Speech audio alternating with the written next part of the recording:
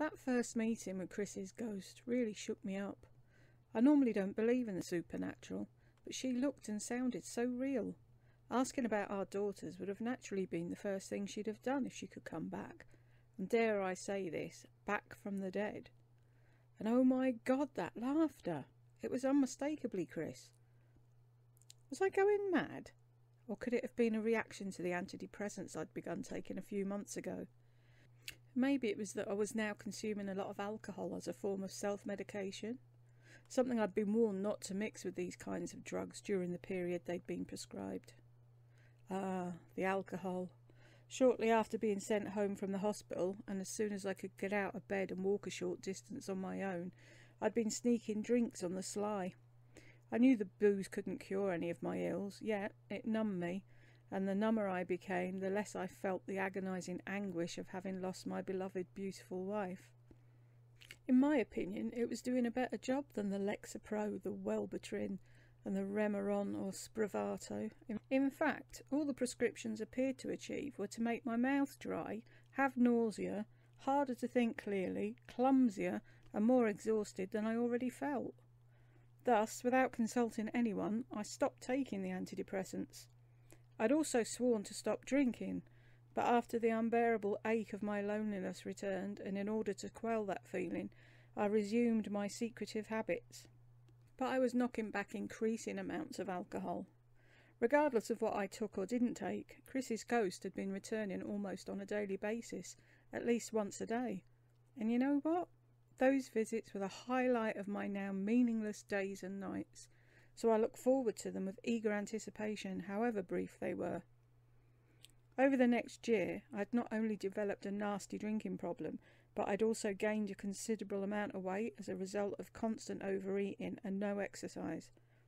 Especially all that Rocky Road ice cream I was scarfing down on a much too regular basis. I'd become a drunken, bloated blimp who stood, at least when I could stand without falling, which had become increasingly challenging, at 6'1" and weighed in at a way over 220 pounds. To put it kindly, a courtesy which I no longer felt was deserved, I was currently an absolute mess. What made it worse was I suspected that Anya and Noika knew exactly what was going on. The way they both looked at me with horror and pain in their expressions was excruciating. So I drank and ate even more junk food to numb that pain too. One day I discovered my supply of ice cream and a secret stash of hooch was gone. I knew that I hadn't consumed those items entirely, so the twins must have gotten rid of what remained. That sent me into a blind rage. How dare they? I'm their father, damn it. Well, maybe not their biological father, but I'm their dad. Maybe I hadn't been acting like that recently, but I did deserve to be regarded and respected as any other person would. Then I heard that sound of the penny dropping as the reality slowly sank in. That was something I'd lost the right to expect from anyone, because I'd become a drunken, fat, worthless and stupid, stinking piece of strange. So what did I do to turn things around and get back on track? Absolutely freaking nothing. Chris's ghost was the only one who hadn't seemed to notice these negative and dangerous changes in me. She still loved me and laughed at all my jokes. My wife still found me interesting and witty. Was my lover's spectre the only soul still okay with what I'd become since her death? If it didn't bother her, then why would I care if it bothered anyone else? As long as she still loved me, then why the hell would I even consider caring what anyone else thought? Chris was all that mattered to me. Who cares if I drank like a fish, and that all I ever wanted to eat these days were pizzas and cheeseburgers and french fries and greasy onion rings and potato chips and the super extra hot buttered popcorn and Cheetos and cookies and cakes and candy and a tub after tub after tub after tub of Rocky Road ice cream. Other than her, I didn't give a fickle flying fig about anything, any of them thought. Then I heard the sound of that second penny dropping, when a realisation hit me harder than a rabbit punch to the head. Person.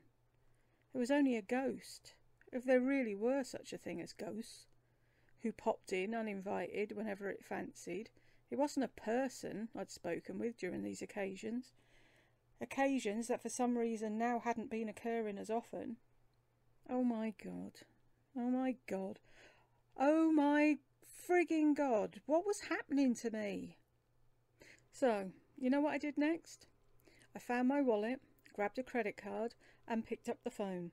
In the following sequence, these are the places I called. First, the liquor store and ordered a fresh supply of booze. Next was a nearby food store that made deliveries and requested they send over an extra large tub of Rocky Road ice cream, a box of Orville Redenbacher Ultimate Butter popcorn, along with a bottle of popping and topping oil, a supersized extra large bag of Lay's potato chips, and a family-sized bag of Cheetos. Then I called a local pizzeria to have them deliver an extra large pizza topped with double cheese, pepperoni and sausage. I'd show them, damn it.